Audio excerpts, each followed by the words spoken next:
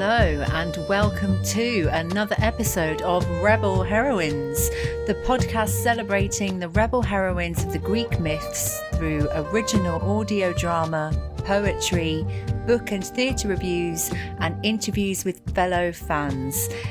In this podcast, the somewhat toxic heroes of the ancient world take a step back as we delve into the stories of the women who shaped their destinies and champion the female authors bringing these nuanced women to life. Who are these women to us today? What do they represent if we remove the patriarchal narratives that defined them and continue to do so? That's what we're getting at here. Don't get me wrong, I like the blokes too. I definitely would have fancied Ganymede and Adonis and Narcissus by the aesthetics of the time, for sure. Though I can't imagine any of them being great conversational companions. I mean, they're basically just pretty boys.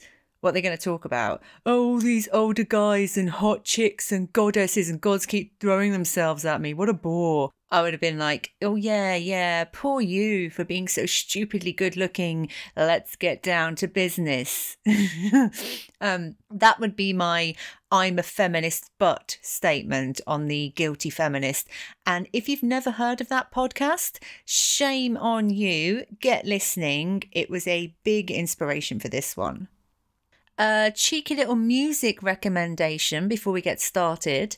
A band called The People Verses, who I discovered at a festival last year, and they are just sublime. And they've got a lot of their songs inspired by Greek myth. And two great songs are inspired by characters in the Odyssey, Calypso and Charybdis, which is why I'm plugging them on today's episode. And there's also a Persephone one too. They are a rather fabulous band. I've seen them live twice now. I'd love to get them on the show one day. Imagine that. I'm sure I could fit most of the band in my bedroom, no problem. Another relevant music plug, Wendy Rule, the Lotus Eaters. A whole album of evocative, haunting siren songs inspired by the Odyssey. It's quite writhe under the moon with a snake in your hair dramatic. Check her out. A throwback to episode 2, I finished reading The Shadow of Perseus by Clare Heywood, and I recommend it if you'd like to delve into the lives of Danae, Medusa and Andromeda, not just in terms of their impact on Perseus, but more importantly, his on theirs. This book throws up an interesting debate in terms of this genre. The question of whether to involve the gods or not, to God or not to God. I've read great books that do, great books that don't. This is one of the great ones that don't. And by not having the gods in there as characters, not having them intervening or showing favour in any way, Perseus is acting only off his own impulses. There's no excuses and it makes for a very different Perseus to the hero who is validated by the gods. Give Shadow of Perseus a read. Natalie Haynes, yes, I probably will mention her in every episode along with Dionysus. It's just the way I roll. Natalie Haynes has made a new book announcement. Exciting. It's called Divine Might, and it's about the goddesses of Greek mythology, and it's out in September. Whoop! And this is a nice segue into another great feminist author from the Midlands, as I'm going to start this month's episode with a quote from her, and she is Moran, and this is a quote from her book, More Than a Woman. Middle-aged women, informally and without any official support, provide the resource and care that one would more usually expect to come from an economically successful first world state. We do not hear stories about middle-aged women and their lives, their triumphs and woes. When we do, it's either seen as boring or else ignored entirely. I think Penelope, the focus of this episode, in her later years would have appreciated this quote. Penelope, wife of Odysseus, the cunning hero of the Iliad and the Odyssey. So let's unpack why I chose to open with this quote by first putting Penelope in context. She's the daughter of a mortal king and, in some accounts, a water nymph mother. She is chosen by Odysseus at the contest of suitors for Helen. He sees something in her worth more than Helen's fatal beauty, and he comes up with the grand plan of all the other Greek suitors agreeing that they will respect Helen's choice of husband and go to war on his behalf should any of the other suitors abduct her. But of course he didn't bank on Paris coming along. At the time, this was an ingenious plan to avoid bloodshed, and this will become particularly ironic not just because of the Trojan War, but because of what happens when Odysseus finally gets home. So he basically cheats in a foot race to win Penelope's hand in marriage. He takes her back to Ithaca, which doesn't have much going for it unless you're into goats and rocks. And they have a son, Telemachus, and for all intents and purposes, a good marriage of equals. Then the Trojan War comes along, and 10 years of waiting for it to be over is grueling enough as it is for this single mum who was barely out of girlhood before she had to take on the reins of a kingdom. But then Odysseus pisses off Poseidon because he can't help but be a big, smooth-talking, bragging show-off. And it takes him another 10 years of maritime disasters, monsters and goddess humping, and having a few illegitimate children with them to get back home to his beloved wife. And in the meantime, what is Penelope doing? Well, she brings up her child alone with love, even though he talks to her like she's a piece of shit when he hits adolescence. She keeps her household and her husband's kingdom safe and prosperous, despite the very real threat to her property, her son's life, and her safety, due to the presence of a group of men who are just waiting for the opportunity to claim her wealth and who give her false praise for their own ends. And she does it all without giving in to the pressure to remarry, running away, stabbing anyone up, or being a total hard-nosed, uncompromising bitch, though, to be fair, she has every reason to be. Once Odysseus is gone, she's only got her cleverness, her patience, her resourcefulness to get herself and everyone else left on Ithaca through the dark, uncertain years. She's seen as the perfect wife through the male gaze of the time because she behaves. She doesn't run off with a hot young Trojan prince like her cousin Helen, or stab her husband up for being a child murderer like her other cousin Clytemnestra. However, and this is something Natalie Haynes explores wonderfully in Pandora's Jar. Read it if you haven't read it yet, it's awesome. And I agree with her that the Penelope that is praised in the Odyssey and the Iliad is rarely seen for what she actually is. She's compared to these other problematic women because of what she is not. She's held up as an example of the ideal good wife among all these treacherous, changeable women who think they have the right to justice or sexual autonomy. Her inner landscape is defined by her relationship to Odysseus, how her virtue, her patience, her chastity is a credit to him, how she's expected to remain untempted by the men literally clawing at her door, although it's okay for Odysseus to shag around with goddesses. There is a lot to unpack concerning her marriage. The most striking thing for me is that they choose each other.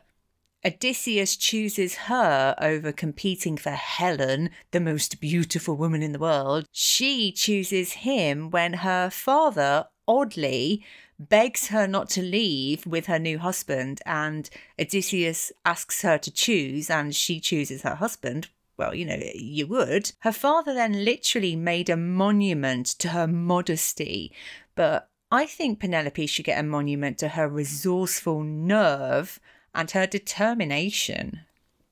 Before all the fallout of his absence, her and Odysseus make a good match. They both love stories, they're both cunning, quick-witted, and it saves them many times. They're one of the few well-matched, equally balanced power couples in Greek myth. Even when he comes back and he's in disguise and she blatantly knows it's him, she still tests him.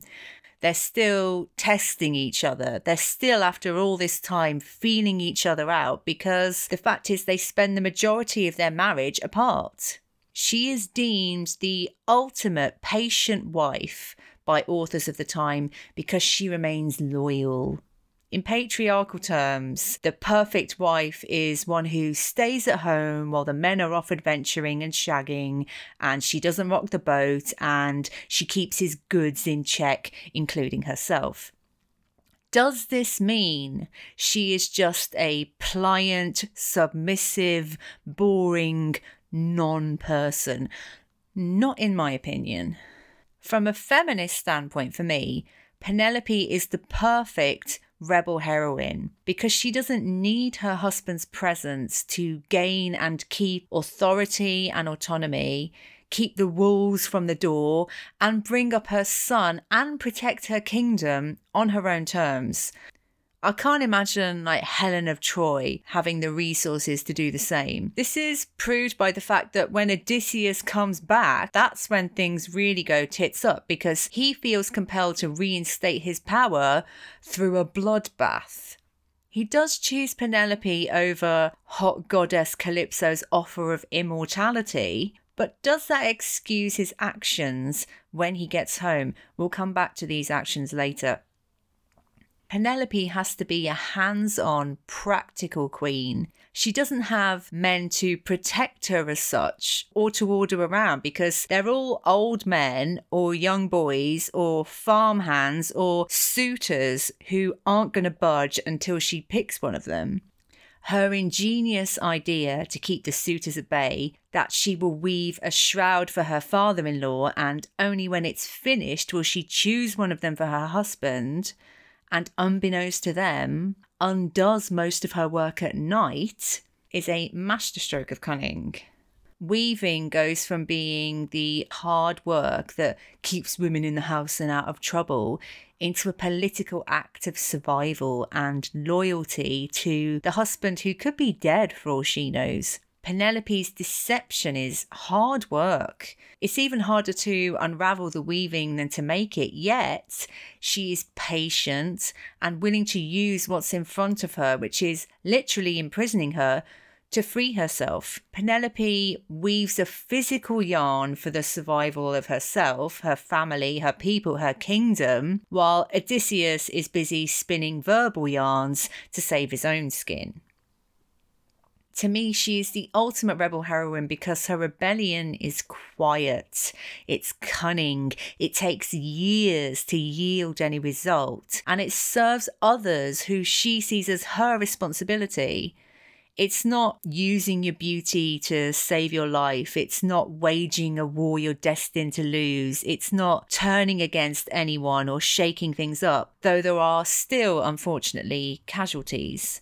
It's a rebellion played out in the domestic space of the middle-aged woman with the world on her shoulders, with mouths to feed, with vulnerable people to protect, and no one to protect her except the other women she takes her cues from as she grows up with them, grows from girl to mother. The reason I started with that Caitlin Moran quote is because the underlying theme of her book is that despite what governments full of white, cisgendered, middle-class, middle-aged men would have you believe, it's tired, middle-aged women who run the world in the background, with the odds always stacked against them, and with little thanks or acknowledgement for their pains. This is the kind of woman Penelope is in a modern context for me. The single mum always worrying about money, the vulnerable woman who must placate and navigate violent men she can't escape from to keep her children and herself safe. She's a woman from Greek myth that I think a lot of women can relate to.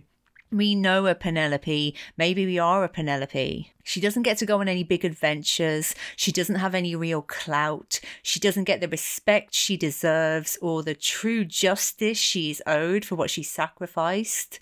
She doesn't get seen for the nuanced woman she is. And though Odysseus praises her for her cleverness, even he underestimates her, and yet she endures, she thrives, she gives. There's a lot to love and relate to. While Odysseus is away, Penelope's parents pressure her to remarry, and you have to wonder, would Penelope's life have been any easier if she'd chosen one of the suitors, or would she have had her own Helen of Troy-style battle of the suitors on her hands? In other versions of Penelope's myth, she is seduced by a suitor, and in another has it off with Hermes, a god no less, and even has his love child, Pan, oddly enough.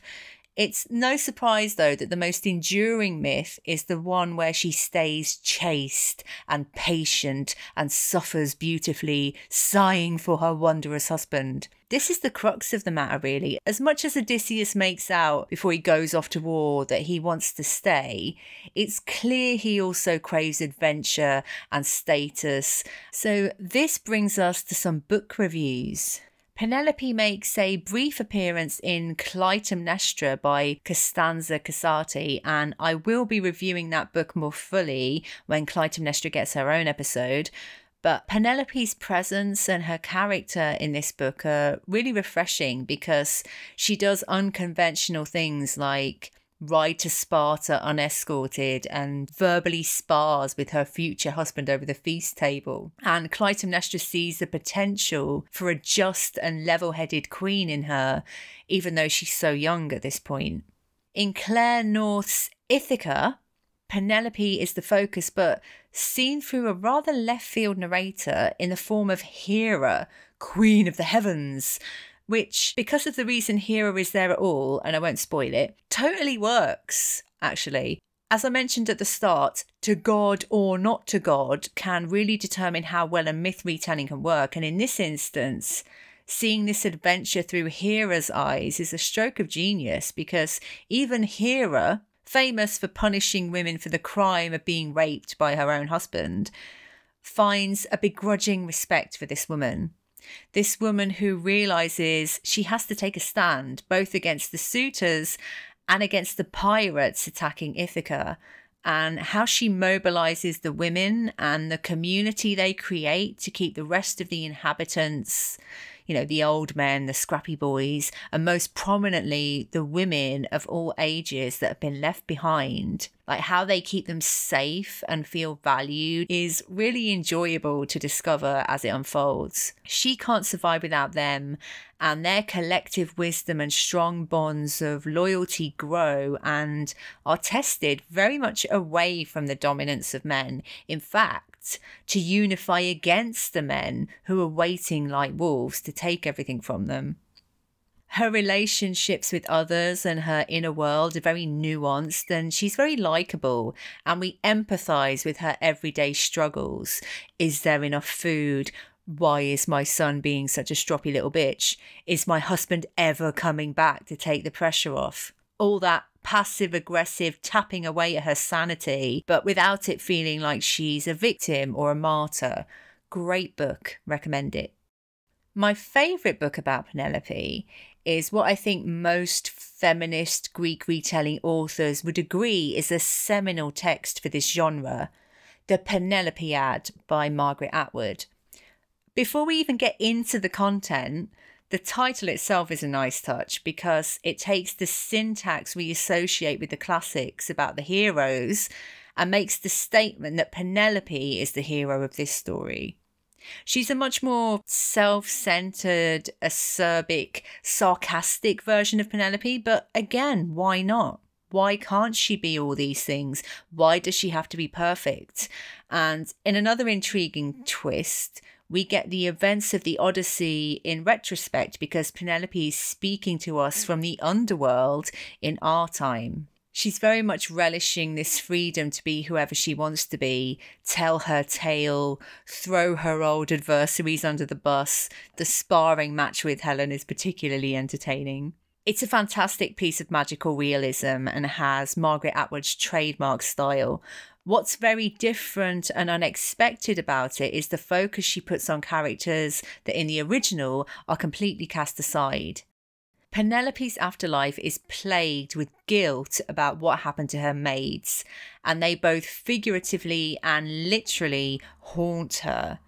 In the original Odyssey, The maids are ordered to mop up the blood after the suitors are butchered by Odysseus and Telemachus, and then he hangs them because he believes they were disloyal, and their death is pretty much all we ever really know about them. It shows up as well just how changed, or rather more authentic, Odysseus is being to his true nature.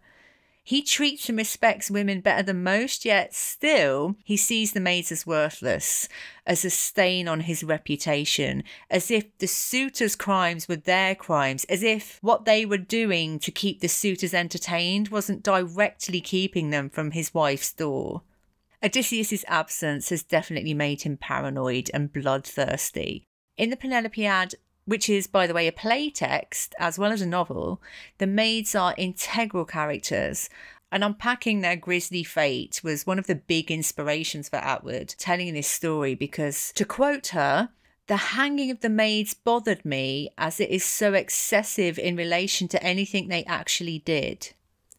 She gives them all names and different personalities and a shared purpose to help each other and Penelope survive the suitors. They agree with Penelope's plan to watch the suitors, cozy up with them to gain information and advantage, and some of them even grow to love some of them, and they help Penelope in her subterfuge about the shroud.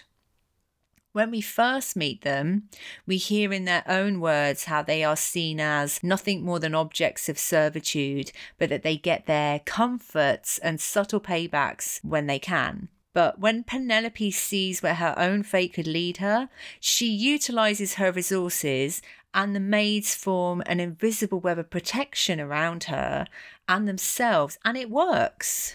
Until Odysseus comes back and his faithful old nurse Euryclea, who adores him, drugs Penelope so she sleeps through the massacre of the suitors and her 12 loyal maids who were killed because they did what Penelope asked. The maids are still seeking justice in the afterlife, and Penelope tells us that were it not for fear of them, Odysseus would come to her, though she has no illusions about him now. The book finishes with something completely unexpected yet timely in the form of a trial where the maids call Odysseus to account. It's worth mentioning that in the original Odyssey, Athena makes it so all the suitors' relatives conveniently forget that their king has massacred their children, which is just as well. Otherwise, Odysseus would have had a civil war on his hands. In contrast, who is left to care and remember the maids? Penelope. And what can she really do? She has to beat her grief down until she's literally dead and there are no consequences left. The Penelopiad is a great book. We see a less virtuous, more realistic version of Penelope, and we see her having to grapple with her own pride when the guilt sets in that she essentially sent out her maids as lamb to the slaughter to keep her own virtues safe. But then, what were the other appealing options where more bloodshed could have been avoided, considering we are dealing with a bunch of not too bright, volatile men in competition with each other?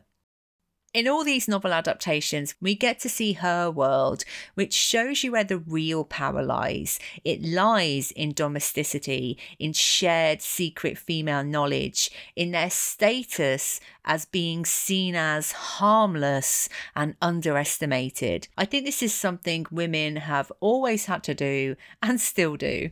I saw a great production of the Penelopiad at Birmingham University where they set Hades in a shipyard with the maids still having to drudge and clean and feel the weight of the oppressor on their backs. And it had songs, comedy moments, but was primarily focused on the complex relationship between Penelope, her elusive husband, and her maids.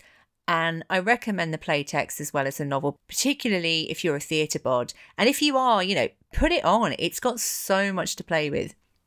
Incidentally, I've also seen a three-hander all-female show for schools where Odysseus was played by a wooden spoon, which was quite satisfying.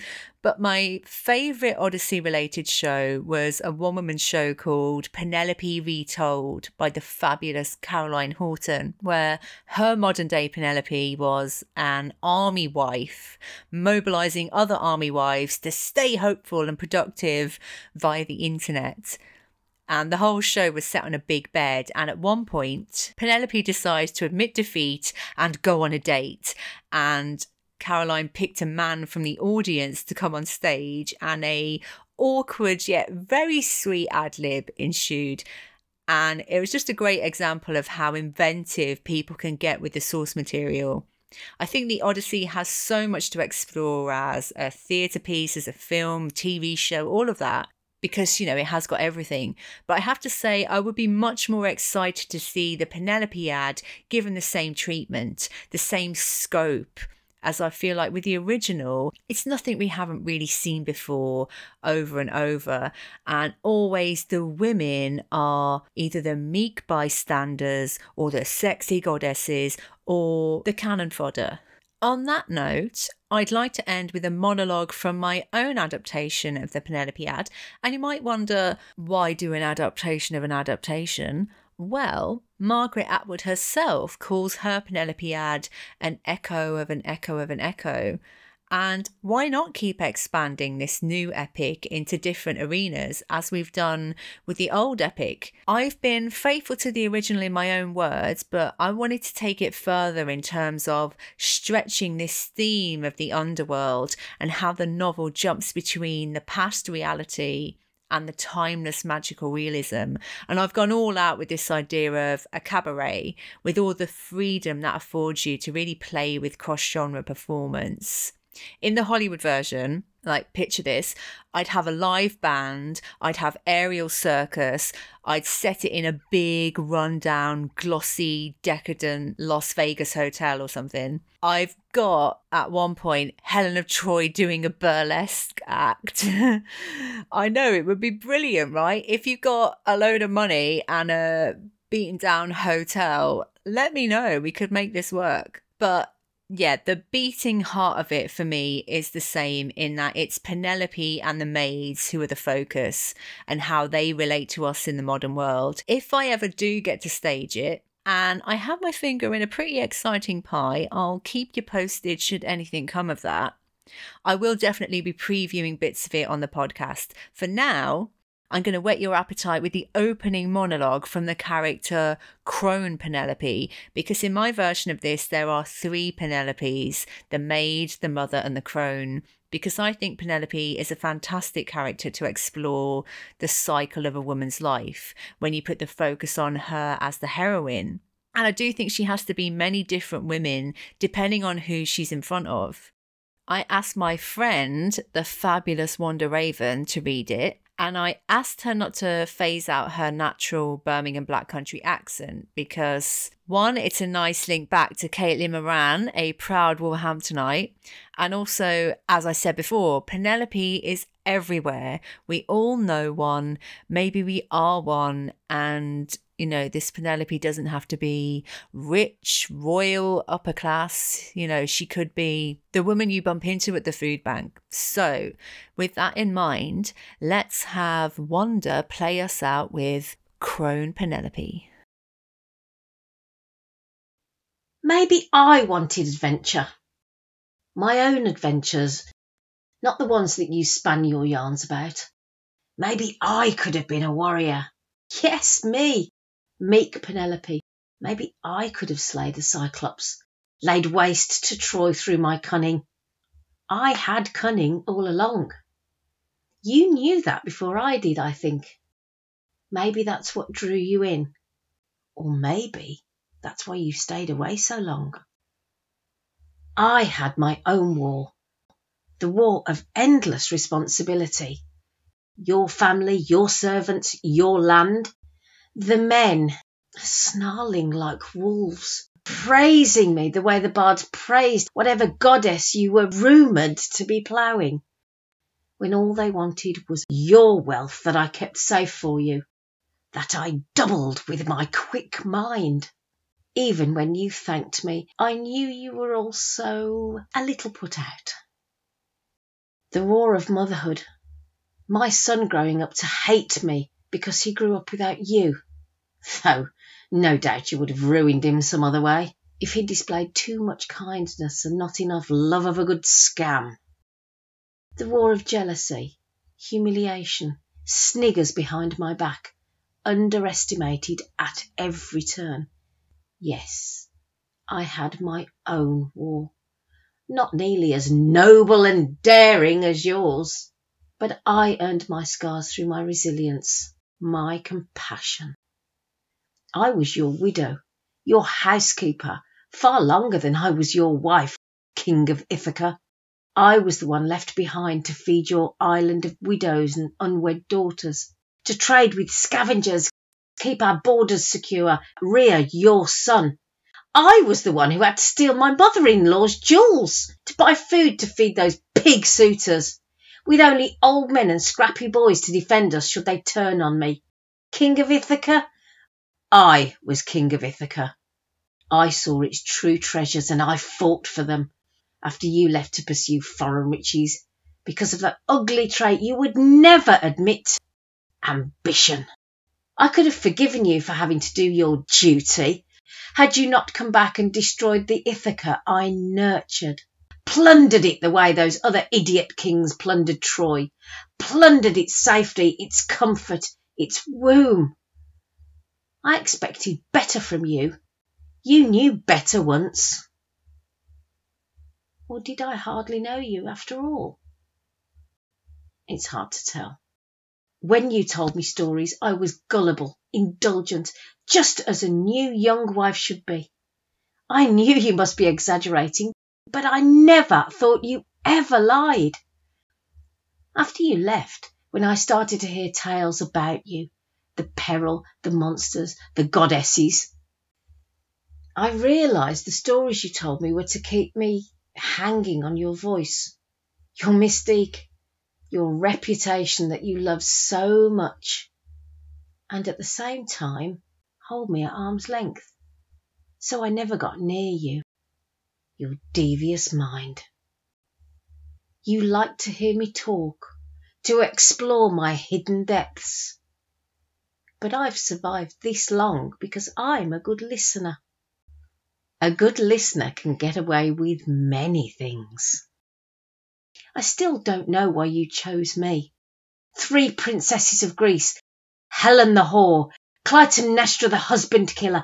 I had to be the good one to survive. My virtue and piety were my tools, and I quietly thrived in a way that neither of them could. Helen only wanted to be desired.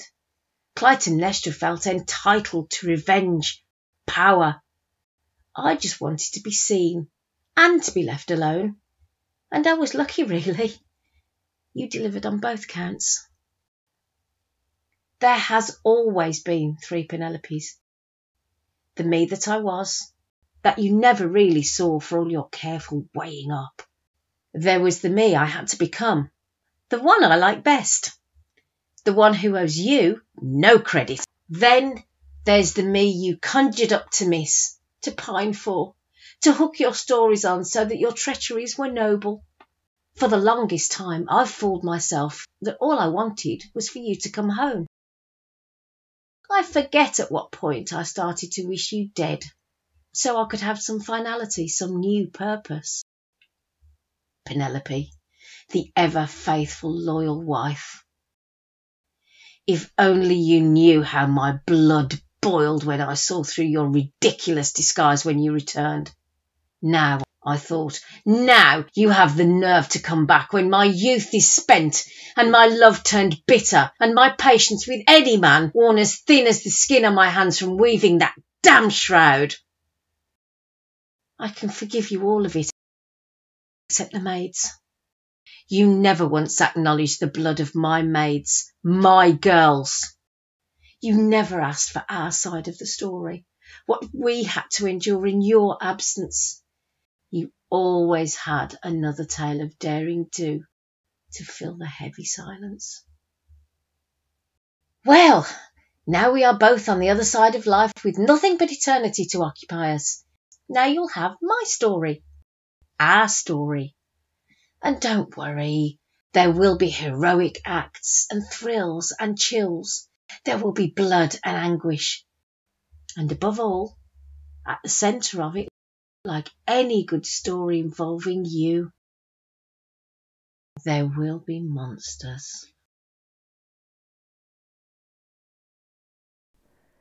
Thanks so much for listening. Before I wrap up, I'd like to recommend a fantastic podcast called Alternative Stories and Fake Realities, who've got some great audio dramas based on Greek myth, folklore, and lots more. And we've got some exciting collaborations in the pipeline coming up, so watch this space. Feel free to like and subscribe on my YouTube channel. You can find me under Lorna Meehan or Rebel Heroines Podcast. I'm also on Twitter now as Rebel_Heroines.